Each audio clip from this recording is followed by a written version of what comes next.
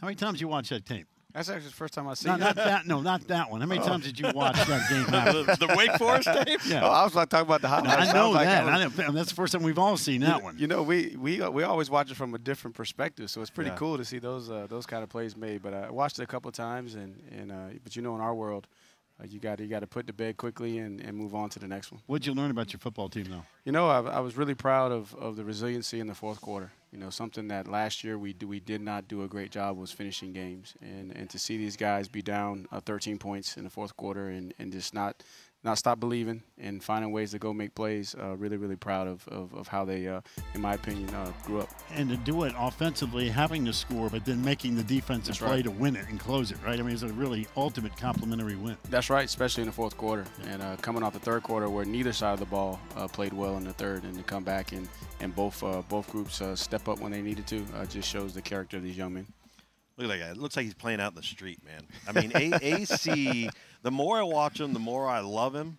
And the more I watch him, I go, oh, great play. Don't ever do that again, right? And we talked at the production meeting today a little bit about what is that happy medium when you are addressing him where you don't coach the instincts and the natural feel for the game out of him, but get him to make calculated risks as opposed to wholesale risks. Right. I think our job as coaches is to point out the opportunities to grow, and then challenge the proper way, and then put the ownership on the young man, you know, to receive the information and apply it. And that's what you've seen. And I'm hoping that it's going to be less of the don't do that again, and more of but that's what makes me special. The great quarterbacks that I've been around, they just had, you know, a moxie and it factor, a belief that they can make every single play. But they also, you know, were humble enough to say, you know what, these are things that I got to improve in my game, and that's what you're seeing out of him. Yep. Coach, you want to move forward? Let's do that. It's old school ACC rivalry game. Right. This is for us old guys, man. Virginia, Maryland. I don't care what the sport was.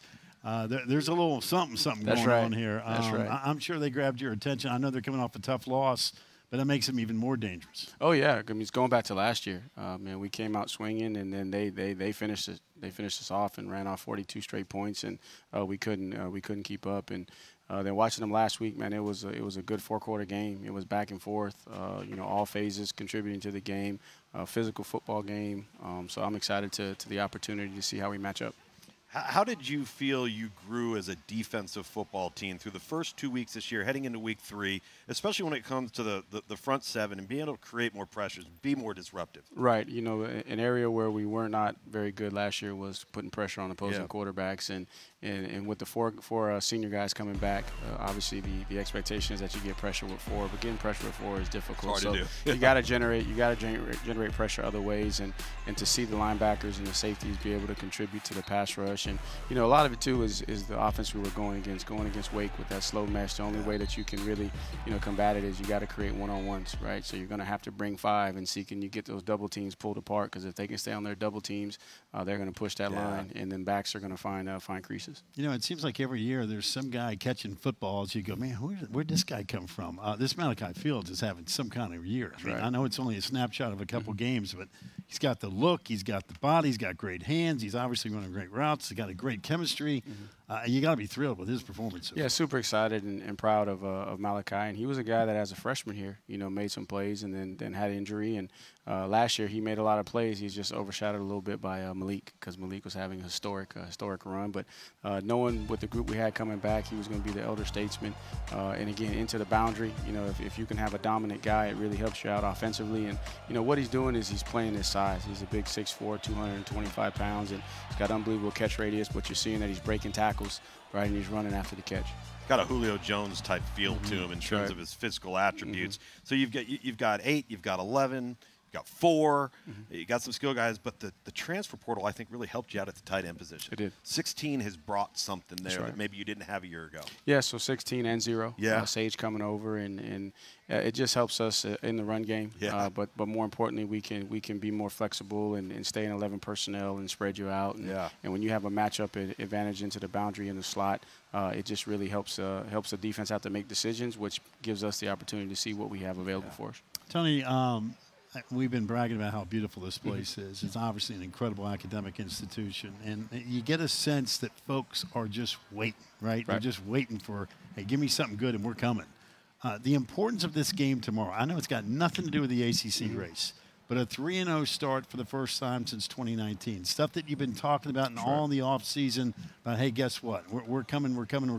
Winning close games, which was a bugaboo last year. You already get one against Wake Forest. I'm not going to say all chips are in tomorrow, but the momentum of this program. And I know you've talked about that with recruiting and everything else, and it's a fan base that's ready to win. Yes, and I think it starts with this staff. We got to do a better job of defending Scott Stadium. That's really what's the most important thing to me. This is our home turf. We have an unbelievable fan base.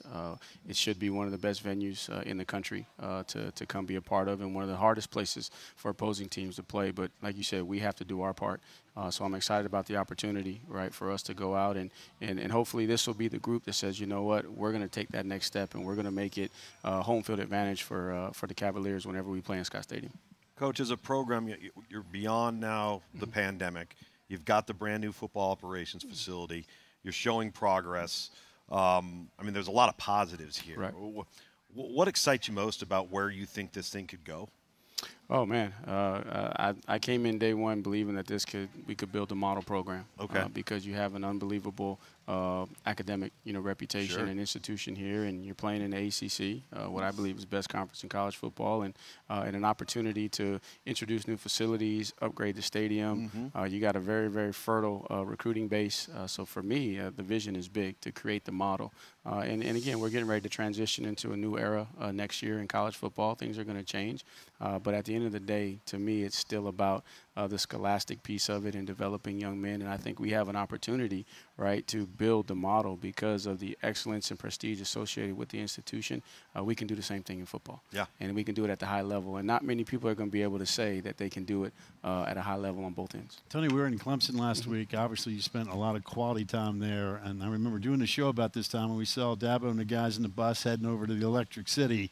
What does Virginia do the night before a game? We got a primetime game tomorrow night. So what's the schedule tonight and then what you do in the morning? So we just finished up our walkthrough for the day. And so now the guys are going back to the facility. They'll change. And we travel in coat and tie. It's a business trip. So they'll get they'll put their Sunday best on and look really good as we get on the bus. We'll go over to the hotel. It's kind of like Luganville when he does the show. Yeah, that's right. That's exactly pretty much.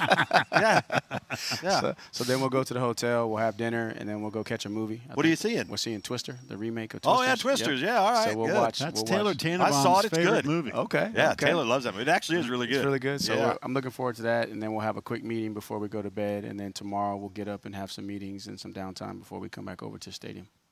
Ever take a sneak? I mean, if you got an 8 o'clock game, you ever take a sneak of what's going on around the country, or are you just so dialed in you don't even know what's going on? To be honest with you, I don't, and I challenge the guys not to, and I learned this from Coach Sweeney, and you don't realize it, but you could easily exert a lot of energy in somebody else's game if you get caught up in a game. So what I do is I read my tips and my reminders, I read the good book a little bit, and then I take a nap.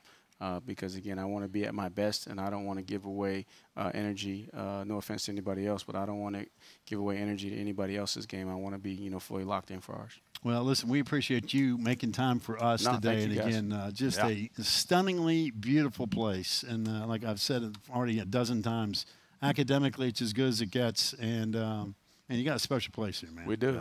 And the food's really good, too. Oh, yes, it is. So tonight, you guys need to go out and Dana's got it all taken care of. Okay. The Virginia guy. All right, Virginia I like girl it. Going to take care of the whole crew on that. I like it. Wish you nothing but success. You're one of the good people. Appreciate you, man. Thank you. Appreciate y'all. Yes, Always sir. a pleasure. Yes.